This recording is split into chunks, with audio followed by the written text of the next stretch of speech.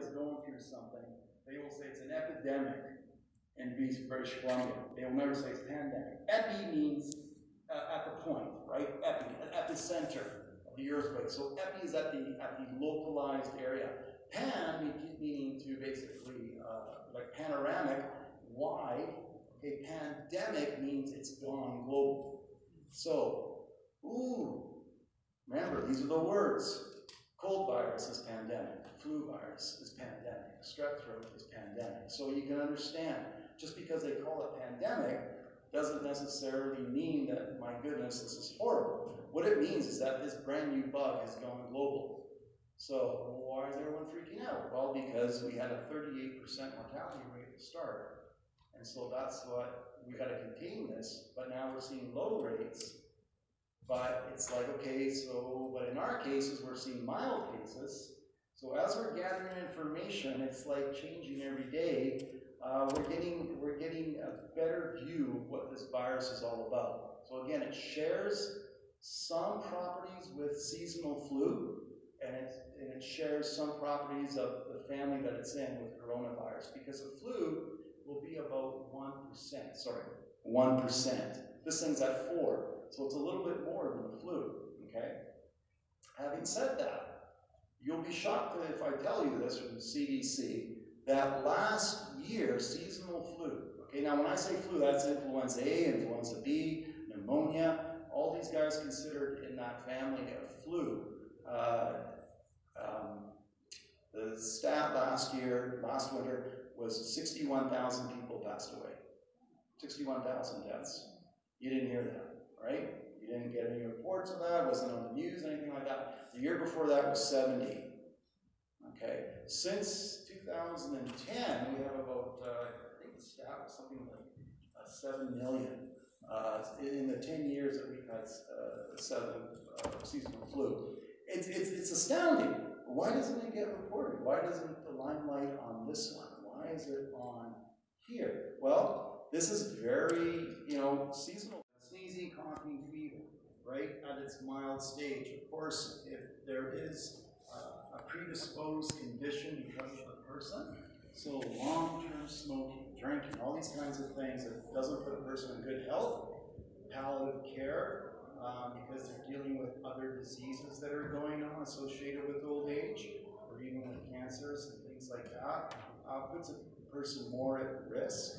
Okay, so that's that small kind of X factor that we're trying to hone in on. Those are the people that are at risk. So your symptoms are going to look just like the flu. It's not going to be anything more than that. It's going to look just like the flu. But basically, corona is in the family of a coronavirus. So as I was saying, similar to influenza and what it does, but different because SARS, and you guys know SARS and MERS. MERS is actually the Middle Eastern one, okay, respiratory syndrome, and it's under coronavirus. So when we say coronavirus, we're saying I drive a Honda, but I don't know what model I'm driving. So in this particular case, we haven't seen this one before, and that's why it's been given coronavirus disease 19. There's many others. So this one's number 19. And because that was from the DNA sequence that we got from China in order to say, okay, this is what we have in order to develop our test for COVID. So the other ones, like I said, SARS and MERS. This shares about 83% homology. That means similar in DNA structure to the ones of SARS. And so what's interesting about this particular one is when it broke out, we can go into all the reasons why, although I'm not going to do that, but when it happened in China, there was a huge mortality rate. It was like 35–38%. And this is what you expect with SARS, which is in that range. It goes over 20%. So this is why people panic, because they didn't want this thing getting out. This was have to be a contained. And it was much like Ebola. Ebola is very high as well. So you have to contain it. But then what we saw, and this is a couple of theories going out there, is that mortality rates began to drop. Okay, so now we're at a level where we're at now. That population that had such a high mortality rate were long-term smokers. They were elderly people, former smokers, a lot of times we're dealing with cultural things here. Europe is another incident where we have, you know, not the 7-day Adventist vegetarian lifestyle.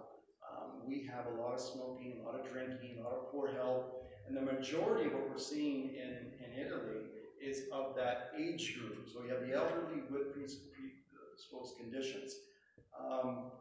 You know, I've had people come back from Europe and say they love going to Vancouver and breathing the great city air of Vancouver, because compared to what they were experiencing in Paris, was like you could cut the air because of the smoke and the hygiene, you know, things that go on. So there's that, and also we have high dense population in Europe. So, you know, we're talking about a country, Italy, we're talking about 100 million people, but where we're seeing these things is in areas of larger populations, right? So that's what we're seeing. So when we saw the rates drop, the morbidity rates, mortality rates, the thought was, are there two strains? Now, the thing with the coronavirus, and I'm not going to get too technical, but it's an RNA, there's DNA and RNA, it's an RNA virus. And what RNA virus is, DNA is much more stable. RNA is less stable outside. So therefore, that's good news, it's an RNA. Bad thing is it's part of the corona, which there's associated with severity there. So what does it do? And that's the problem with coronas, like this new one, is we don't fully know exactly. But we're knowing more today than we did 3 weeks ago. Okay? So the idea here is that the RNA viruses will mutate. Okay, they will mutate. And so do we have two strains in China?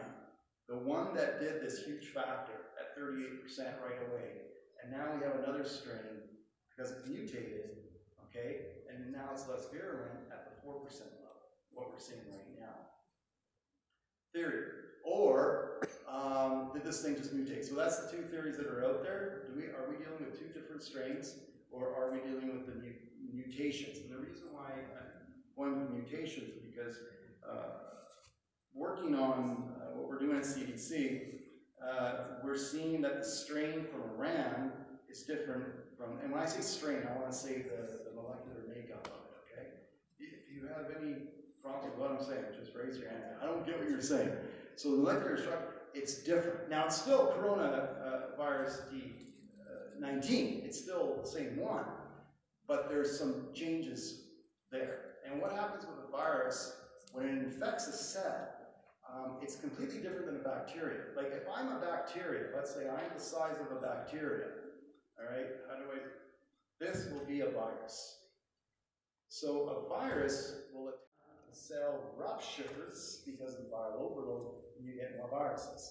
So bacteria can't infect a virus infects the cell. So this is why antibiotics, when you're given, when you're going to a doctor, you have a viral, they don't really give you antibiotics for the virus, because it doesn't work against the virus. Antibiotics actually disrupt the cellular wall of bacteria when the bacteria is making its wall. So I'm putting on my jacket, this is my cell wall. What an antibiotic does is it makes me not be able to put it on. And now I'm totally exposed to the immune system, I can't function, I get swallowed up by the immune system of the body.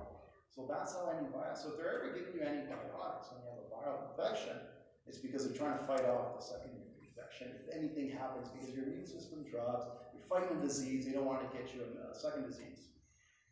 Now, having said that, we're at about 6,000 right now. I was just checking the latest stats, about 6,000 deaths globally. And you're thinking, this is big. But we're still at that 4%. We're still at that 4%. So again, the strain that we see in Iran looks different than the one in China. Are we talking about two different strains, or are we talking about an RNA virus that is mutating? So what we're getting on the West Coast, is it the one from Iran? Is it the one from China? These are the questions. Because what we're seeing on the West Coast is it's actually quite mild. We're seeing it quite mild in the majority of cases. Okay, so what we have here, we're probably up to 70 cases in BC right now, 1 death, and that 1 death was an elderly man who had a condition. You know, and we're even saying, you know, is age a factor? Because we're usually saying elderly, because that's what we're seeing in China. So we're seeing in Italy. That's what we're seeing in Iran. But the other factors involved, and that's what I'm saying about health, is we're not seeing healthy individuals to begin with in those age groups. So we're seeing that here because a 90-year-old man had Hollywood, we thought, and Holly Brood care home there, had the disease, and we thought for sure, no problem. So interesting, healthy individual. But the other person that died was not a healthy individual to begin with. And that's why we're canceling singing, dance, and things like that. Because if you've ever been with us at singing dance, you'll see people that are not in the greatest shape. And the last thing they need is a pumped up flu to go after them as well. And so that's why we took restrictions today, right? Because the idea here is to change the curve.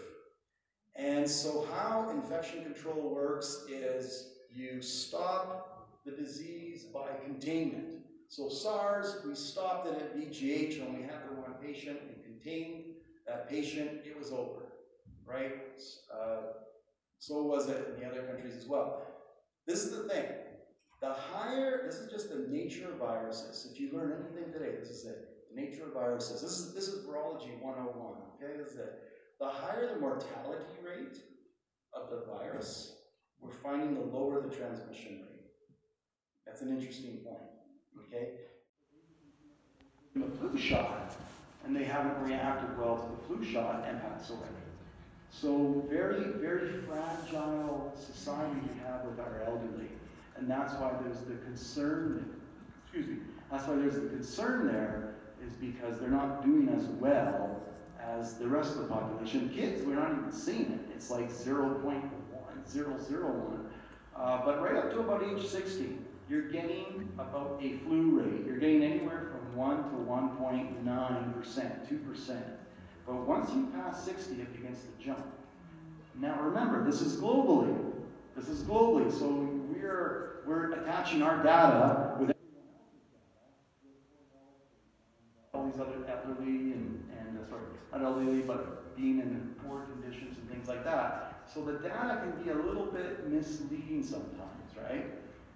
So right now we're seeing if you're a good, healthy individual, you're washing your hands, doing what we do, proper hygiene, we're good, we're good. And if you do get it, some people are getting the flu and they don't even know that that's actually COVID-19. Right? And that's why the test is saying, well, if you think you have a fever, once you hit that fever stage, that's when we should get it tested. So yeah, it's done. So how do you differentiate between it when something's, like Sam was asking me, what are the symptoms? They're very much alike. And so that's the case right now. But the good thing, I mean, here's my theory, is that we're seeing lots of stuff in Iran, China, and Italy with higher rates, and I really go back to lifestyle of those individuals because they're seeing they're long-term smokers, and so they have conditions over their lungs going on right now. We're not talking smokers of 2-3 years. We're talking smokers since they were teenagers. So when you're in your 70s, 80s, and 90s, so it takes an effect. You don't have the capacity to fight infection at that stage. So our health message is very, very important, okay, every flu season. So why don't they talk deaths than this one? Two things. With the flu, seasonal flu, we have a vaccine. We have a flu vaccine every year. Is it effective? Obviously not as well as we'd like, because you still get deaths every year, right? Now that's because a lot of people, they don't take it, or again, they're in countries, this is globally now, not just Canada, US, globally in countries where they don't have that health care, right? So flu dehydrates you, right? Flu messes up with your lungs, takes your capacity away, and if you're not hydrating yourself, you're elderly, you're predisposed condition, it can cause death. Absolutely. 60,000 last year. This year is a little bit different now. Remember to mention that, because what we're doing has had an effect on that number. So yeah, we have that. Also, with the vaccine, they're saying, well, we have treatment for it. You can't treat a virus. against it. So the vaccine is that aspect. Viral material. Okay, it's dead. It's supposed to be dead. So once you inject dead viral material into the body, it says, look, something that's not supposed to be here. Daryl has come into my house, and he's not supposed to be there. So I will attack Daryl.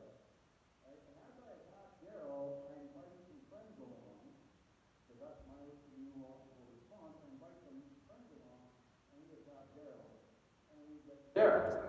Okay? Now, my friends never go away, because I've invited them. I've responded by saying, friends, come. So the next time Daryl comes into my house, it's not just me reacting, but now I have myself, my friends, and their friends. And so now you're developing an immunity because you have a better immunological response to what enters your body. They call it a secondary IgM response. So they have that. So that's how a vaccine is supposed to work. Okay? So why doesn't it fully work? We're dealing with RNA viruses. They love to mutate. So that's why you get 50 to 70% effectiveness with vaccines. Sometimes it's even lower than that. And that's why it takes so long to make, because they have to get the makeup just right. If you only get about 50% of it, well then 50% good, 50% bad, you're going to get it. You're not going to get a great immunological response. And some people have seen that, how they made the vaccines. You get the vaccine shot, you get sick. Some people have reported that. There's an allergic response to that, right? So other things happen. So there's that aspect. But for the medical world, they'll say, well, we have a vaccine out in the market, so we're good. And if people die because of it, well, that's the way it is. That's pretty much the mentality. What makes this different is that it's absolutely brand new. It's never been in the native population as far as we're concerned. I say that with a smile because it could have been there. It's just that we have a test for it now. My main job is tuberculosis. And Ian and I have been there for 31 years, a long time. I should retire, right? 32 years. Wow. Just aged myself. When we started out, we were identifying a database of about 25 of mycobacteria. Mycobacterium tuberculosis is the full name. When molecular methods came out in the 90s, we went to about 75. When we went to even better molecular methods in early 2000, we jumped up to about 125 different species. And now with our methods, we're over 200 different species. Or are you telling me the species never existed before? No, we just have a test for it. So we're testing. So if I have a test for Sammy, and I'm going through all this, does that mean that none of you are here? So in our ubiquitous world of microbiology and bugs, bacteria and parasites and yeast and molds and everything, we're uncovering a whole world out there. And so where did this thing come from? Bats, snakes. You've heard all that, bat droppings in the animal world. So it's considered a zoonotic virus, something that transmits from the animal world to the zoonotic, so to the human race. And so that's where we're seeing something that we haven't seen this before. Right? We haven't seen this before. So how is it going to react when the weather warms up, things like that? We're hoping like its kind of relationship with influenza where it just kind of dies down. So there's that hope as well. We're assuming it's going to be like that just because of the way things are going in the southern hemisphere, because they're experiencing summer, but they're just about to go into fall. And as they're going about into fall, we're starting and stuff. So it could be temperature dependent, but again, I won't know this for another month, right? So again, we're on that. So basically, the idea behind this whole thing of what we're doing now and shut down everything is every bug, every organism will grow with an exponential rate. And so instead of going from 2, 4, 6, 8, 10, it goes 2, 4, 8, 16, 32, 64, 128, 524, so 526. just like the computer, right? 128. It goes that way. So what you see of bacterial is an exponential. So it'll start off, 2, 4, 8, going like that, and then it'll hit that peak. And what you're seeing in the news now is they're saying they're in their exponential phases. Okay, so that means that it's going up like this, down to the point where it levels off. And in infection control, the idea is to drop off. What's happening in an exponential, this is just normal. This is what a cold virus will do. Woo! And then it's gone, right? What's the problem and the main factor behind doing these conditions right now is our healthcare. Our healthcare cannot sustain exponential. Meaning when people are getting sick, they're going to go get tested, right? They're going to be hospitalized if they're elderly and things like that. When I worked on SARS, I think I mentioned this this morning. Again, I worked on SARS in 2002 as one of the techs being trained for that project. Normally we do about I wouldn't say 150, 120 tests a day. During that time, we were doing about 500, 600. At one point, we peaked at 800, and I was like dragging my knuckles on the ground. We were just like, can't do that. As of Thursday, we hit 2,000 with coronavirus. It's unprecedented. And so they're just pulling people from different labs to try to help out. And so if we let that go, we can't sustain it healthcare-wise. Because people get sick and things like that, there's going to be no place, no beds and things like that. The testing, we can't do 2,000 tests, so there's going to be a lag now. So the whole idea is we've lost the containment. So the first step in infection control is containment. We've lost that. And I think we really lost it when we saw the NBA player get positive, and that's what set off the whole domino effect. Because he went from East Coast to the West Coast and back, and it was like this thing is pandemic. And that's when WHO announced this is pandemic. This has gone global. So this has a high communicable transmission rate. It's going. So with that, we realized we don't have to this virus. So we have to go to the next level, and that's mitigation. Is this: how do we control that exponential phase?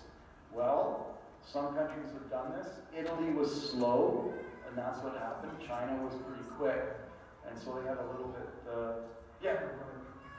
Right. So what you do in mitigation is you try to isolate as much as possible. So what we're seeing is the shutting down of events where there's more than 250 people. Times of traveling, we're trying to cut that down. Global News, she's a great, I walk the halls with her, so she's a very nice lady. And, she was just saying, it's like, she knows where this is going, but her idea is back in the SARS days, is she wants to bring that exponential curve down.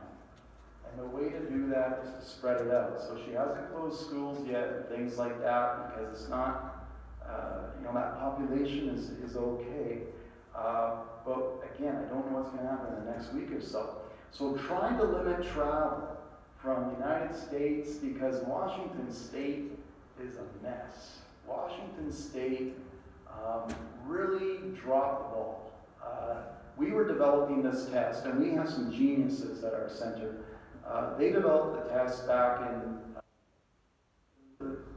late December to early January. So we were ready to roll. And just to make this I have to tell all of these people, they had this test validated within 1 week. That's absolutely unheard of. You just don't do stuff like that. Now the validation obviously wasn't full-out validation. Let's get this thing going. Because they understood. Whereas Washington State, Oregon, they're just kind of sitting back and, I don't think it's, whatever. And whatever they came up with, it was not, their test didn't even work. So ours was working right away, and we tested it a few times, it works, poof, let's go to it.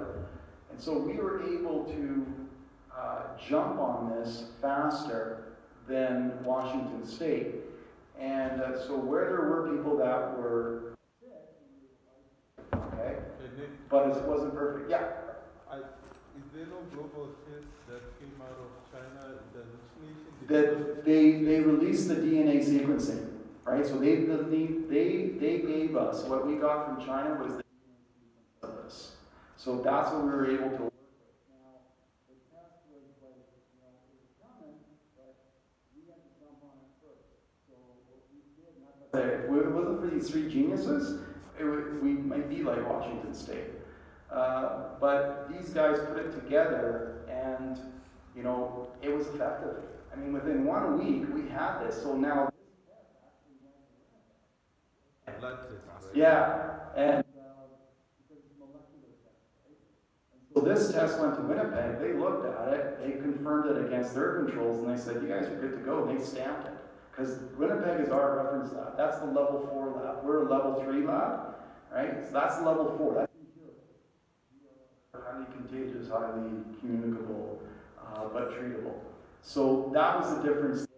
So we got to jump on it. What happened in Washington is it's a little bit pulled back, and so now they're trying to catch up. So as we're starting to see their exponential here, they're jumping into the testing phase at the exponential. And so they got this like, oh my goodness, it's overwhelming our systems. So instead of starting when this thing was going, because if I don't test, does it mean it's not there? It's there. So as it was doing its thing and then going up here, and if you're going to test here at this point, you're going to run into problems. So we were still flatline, and look what we have. We have 70 cases, 1 death, right? Oregon's got about 50, 60. They were a little bit better. 5 deaths. No, they have no deaths. California right? 5 deaths. Has 600 cases. 600 cases because they didn't test early and didn't contain. So cat's out of the bag. Now you're dealing with 600 cases. Where are you going to put people? All that kind of stuff. It taxes the system. We have a public system, we have a private system. Won't go into that, but we have 40 deaths, less than 40 deaths. Now, that's a lot, right? Now you're thinking, well, what's going on? Well, the data's a little bit obscured there too, because the majority, most of those deaths were coming from that one care facility, and that was the issue. So with people again that have, a condition going on, and it was focal. So as one got it, they all got it. So it was all very local. It wasn't like 37 all over the state. But the government has issued that statement that if you go to the states, and I got, that in my car and my phone, and I'm taking my kids back to school. We're supposed to go visit my father-in-law in Everett. Okay, my phone goes off in the car, and there it is, BC Center for Disease Control. And the whole time I'm joking around, thinking, I think these guys are going to call me back. I might not have to bring it down. I'm supposed to be off for 2 weeks, guys. I'm supposed to be in Portland today, if you can believe it, but I'm not, because of the situation. But I got the phone call saying, Nick, if you're going across the border, and you come back, it's 2 weeks, no pay. All right, so as of Thursday, it was if you're going to come back, you have to look at 2 weeks. But it was very like this. As of Friday at 4 o'clock, it was 2 weeks, no pay, no discussion. So you see how things escalate, right? So I had no problem because what was happening on Thursday. I said I wanted to really be part of Dr. Bonnieham's plan to mitigation. So what does that mean for us? Use proper hygiene. Okay, wash your hands. Be responsible with what you treat this basically like flu season. Because remember I told you that stat I wanted to release. How many of America was 16,000 last year, 35,000 last year from the seasonal flu? This year it's been 21. That's in direct correlation to what people are doing. Because proper hygiene and things like that, knocking down visitations, to people that are in debilitated states and things like that. you know, it's working. Now, we're not out of it yet. But obviously, probably one of the lowest seasonal flu rate deaths in a decade. So that's good news. So basically, we're just asking to practice good hygiene techniques, as you always would. And as I said to the prayer line people as they were a couple of weeks ago, keep yourselves hydrated. Viruses, that's the main thing that they would like to do. So keep yourselves hydrated. Fruits, vegetables, vegetarian lifestyle, exercise. You can see what our medical officer on Friday said. Go outside, and mingle with your family, be with your family, things like that. So it's good because, again, we're seeing mild cases here in British Columbia, except for the 1 or 2 people. Now, there's still some people that are sick, but I haven't heard that only the 1 person has passed away. But the people that are sick have conditions beforehand, right? So we're seeing good things right now, and that's why we've gone to mitigation. We want to drop that curve. Okay, we want to drop the exponential, so we have fewer cases in the next few weeks, so that the healthcare system can catch up to it. Because we can't do 2,000 tests a day; it's impossible. So we can catch up to it. We can get control of this, and then you're going to have fewer casualties in our elderly population. But what that means is it means we prolong the season a little bit more. Okay? So we have 2 options. You go really fast, and bang, you're done. And that's what happens in normal seasonal flu. But then you're dealing with a healthcare system that can't handle it, or you do it the Bonnie Henry way, which is called mitigation. Yes?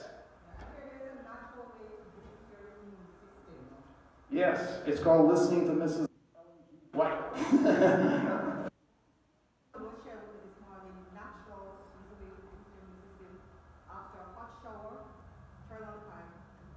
Yeah. 10 seconds of cold water before you get up. Yeah. The idea is why is water? The whole idea is that you open your pores, closing it. The whole idea of water is that you're continually flushing your system. Okay, you're flushing your system. Your immune system requires hydration. So the idea here is to keep your immune system going strong. But this is something I would be telling you during the flu season. You know, I'd be telling you this because this is how this one's acting like. Remember I said the mild symptoms. So you get something like a cold to fever, but you're down for a few days, or you can get full-out flu. Now, if you guys remember when I got sick last year, January, remember that one, Pastor? I have never been that ill before in like 30 years. Never. Even my wife said, I've never seen you like this. And whatever I had, I have no idea. And I would mark COVID-19, right? But because is it out in the population? And because, this is the thing. Now I'm going to take my CDC hat off, I'm going to put my dentist hat on. Here we go. The Chinese, I love Chinese people. Your government, however, you know what goes on in Vegas stays in Vegas. We may never know exactly what took place in China. Because there was a stall. There was a stall between what happened in China to when we were notified. Okay? Kind of like the Chernobyl effect. You know, Russia's pretty quiet too right now, aren't they? You know, oh, we hear about South Korea. You're telling me that nothing's happening in North Korea? So, right? Things are going on, so the morbidity rate, the high morbidity rate, was that 2 strains? The red flag came up when I found out and confirmed with our colleagues is that in Wuhan there is a level 4 lab. Same as what we have in Winnipeg. Now what we have in Winnipeg is a level 4 lab out in the middle of nowhere, just in case something happens, anything gets released, it's got nowhere to go. They built it, Wuhan, or what they call their kind of secondary style city. So it's not like their big city. But not like their big city. Not like their big 18 million people, not like their big city. So that's how many population we're dealing with in China. But it's more of the rural style city, but still a big city. But not for China. So they built this level 4 lab there. This thing is related to SARS. It has 83% of the homology, the DNA sequence is SARS, level 4. You know, I speak privately on that, but I'm having this feeling that, you know, is this about that? Because the Chinese people have been doing this for hundreds of years. And so why didn't we see this last year? Why didn't we see this before that? Why didn't we see this more? And the only reason we got alerted is because high mortality rates. That's what we got alerted, what's going on. So that's why it's interesting about the strain theory, the one that was, you know, again, it's a theory. Something's going on. I share this with my colleagues. And only when a person at work, I won't name him, but he said, it looks like we do have what's in Iran is different from the one in China. So that's when we were sort of thinking, well, we may never know. Because we're dealing with a government that's not going to tell you everything, okay? So we may never know. So the only good thing is I can say is that in our country, where we are in Canada, we see it's looking like a normal flu. Now remember, when I say normal flu, it's like a cold. No, normal flu is very debilitating to elderly people, okay? So that's what we're seeing, the demographics here. Now I'm thinking with California, lifestyle. Like you go to California, you can find tofu burgers. It's easy, vegetarian restaurants. It's easy in California. They got sunshine. They're big on health. You go to Oregon, it's hipster country. You know, I was looking up Happy Cow. So they're very hip into health. You know, I think it's, you know, are they as healthy as we are? I don't know. Have some issues going on as far as demographics and their home situation and things like that. I don't know. But it is the evergreen state. So is it just because they started off too late? And so when this thing took off, now they're like about, you know, 2-3 weeks behind it. And that's the problem. 2-3 weeks, they're probably a month behind this thing. Whereas we were doing it in January, these guys are starting to do it now. And that's just way too late. Way too late.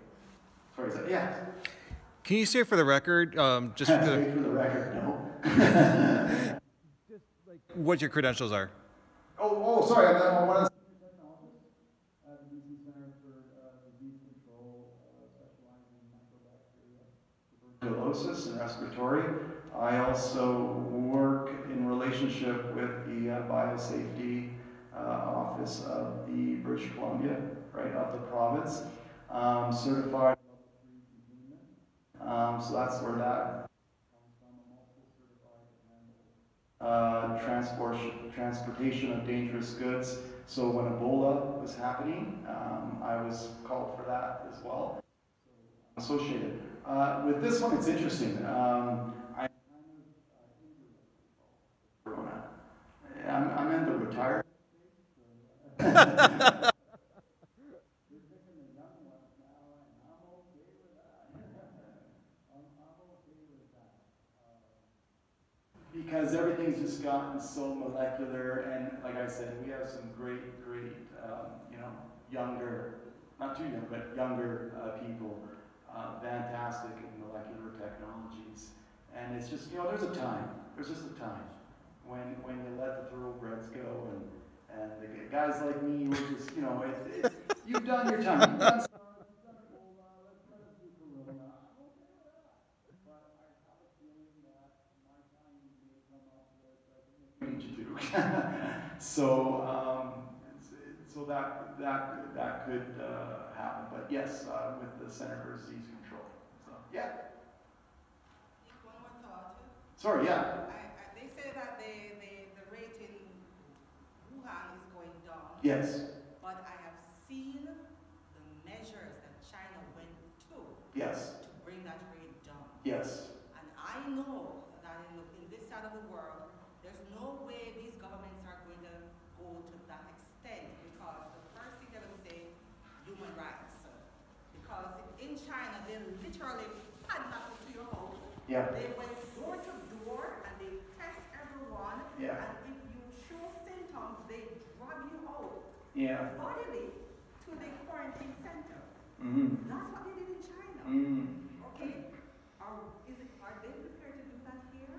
Go to that and measure an extent to extend it? Because I mean, we're still so relaxed about it. Schools still go on. We're still meeting. I mean, it just slowly, gradually spreading. I don't know if we're so relaxed about it, because we were doing it in January when nobody was really even looking at it. So, because the idea is to contain.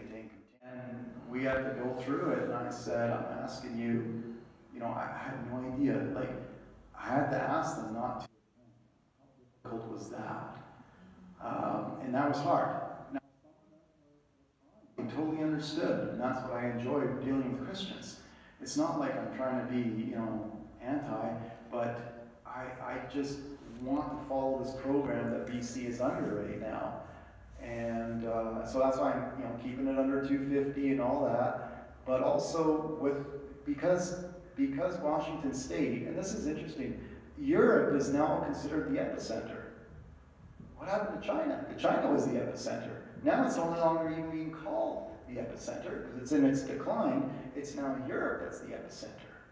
See, so if you don't take things, appropriately at the exact time, so was my not allowing Washington State visitors in here overkill? Absolutely. But at this stage, I'd rather be condemned and have things thrown at me than be sorry later on. That's my attitude right now. So I don't mind getting harassed and being called all sorts of things. I've always said, my Italian father, you can never outdo my Italian father.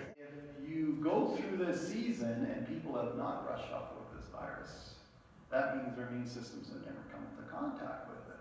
So what happens next year? If it's still in the environment, you go through a secondary wave.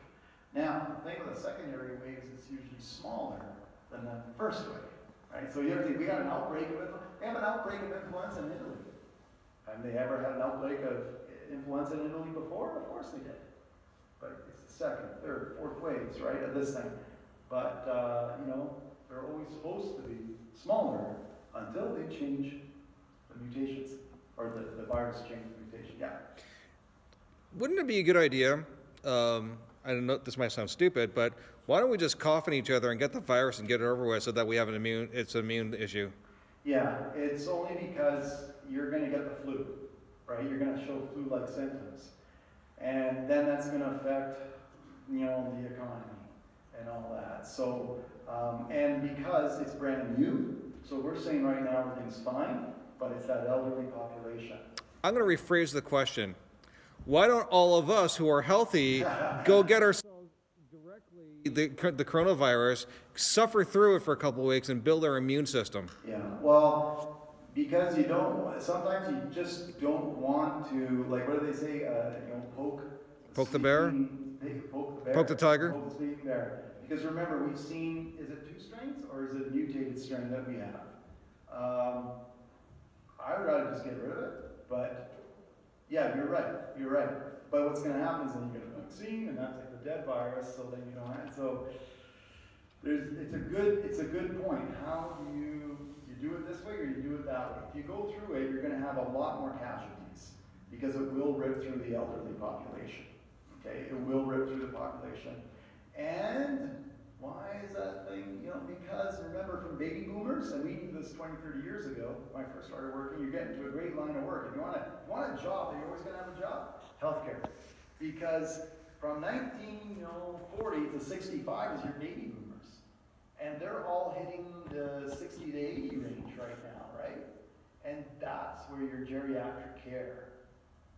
So you have this surplus, many people in this age group right now. That's the problem. So if we're okay with it, and these guys are having a difficult time with it, If we eliminate, like, it'll be horrendous, right, to eliminate.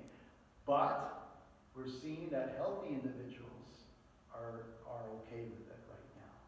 Okay, so don't drink, don't smoke, and don't carry on with other, cultures kind of thing. Let's stick to our health message. We're seeing that right now, but again, this is new.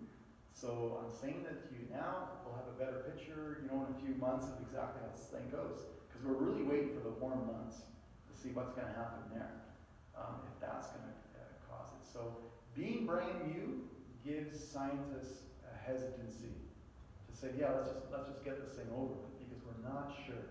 But with the data we have right now, I'm saying so far it's mild cases. So that's where we're at. So we don't want to poke the bear, we don't want to make fun of the sleeping dragon. We just want to let it be right now. So yeah, I think we're good. So I think I've kept you guys long enough.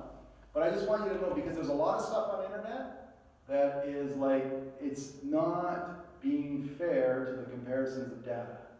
And you know how media is, they like to bring it up because then they have a job to scare you. Really? You keep watching. Okay? So Shocking. we're not talking about lifestyle, breaking down barriers into more components like that. But that's what we're seeing. That's what we're seeing right now.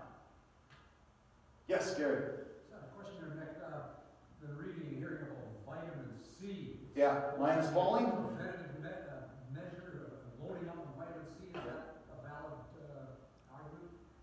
Anything in healthcare, when you bring up lifestyle, they're not gonna go there. But as a Seventh-day Adventist, absolutely, vitamins, just healthy lifestyle. And what you're doing right there, drinking fluids, right, is the key. Yeah.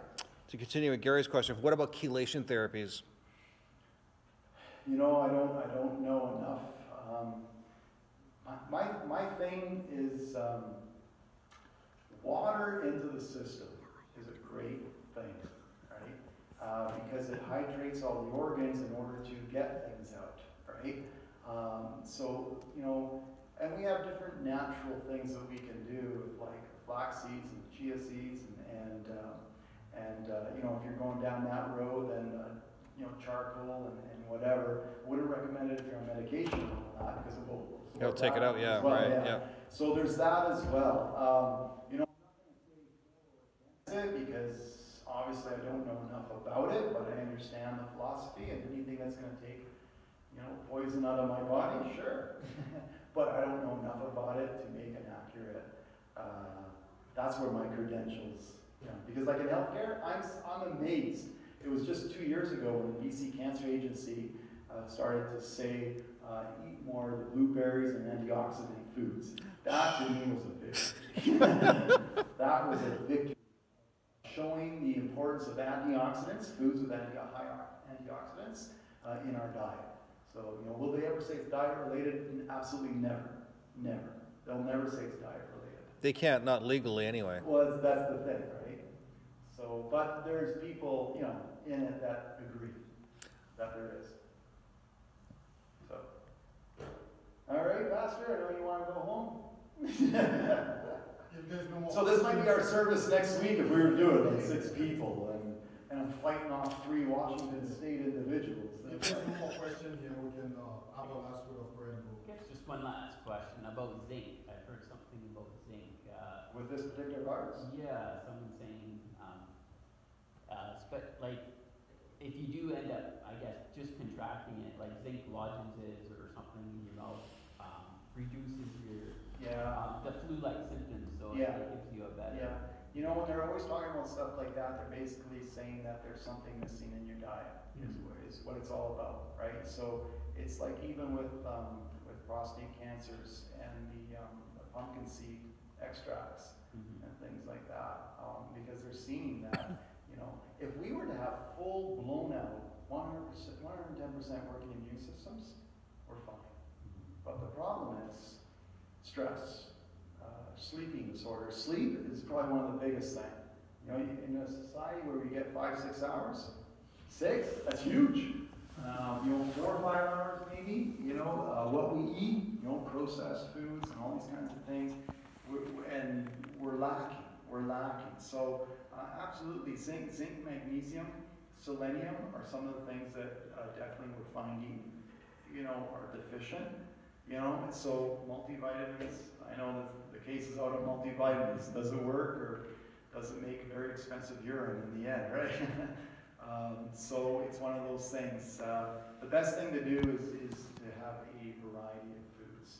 And don't negate nuts. If you're not allergic to nuts, don't negate nuts, right? Because in our world, we've negated that. We've negated the seeds and nuts. We eat pumpkin seeds, right? I mean, nobody does. But in our world, Seventh-day Adventists, that's where we have this message of a wide variety of foods. Cheeseburgers is not going to help you. Cheeseburgers and root beer is not going to help you, right? Sorry.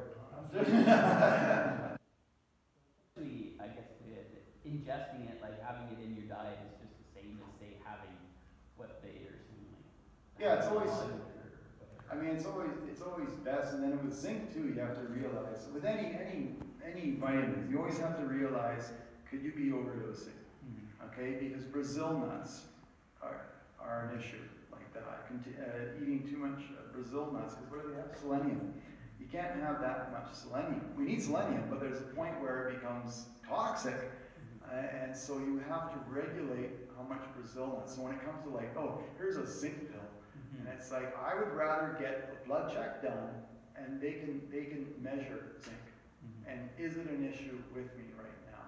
Do I need to uptake? Like, it's just like iron. Iron, you know, you take an iron supplement, but if you don't need an iron supplement, like if your iron's fine, then that's something, right? So, you know, like when I got tested, I had low B12, so that's when I had to make some changes and introduce some things. And I know that, you know, sleeping for me is an issue.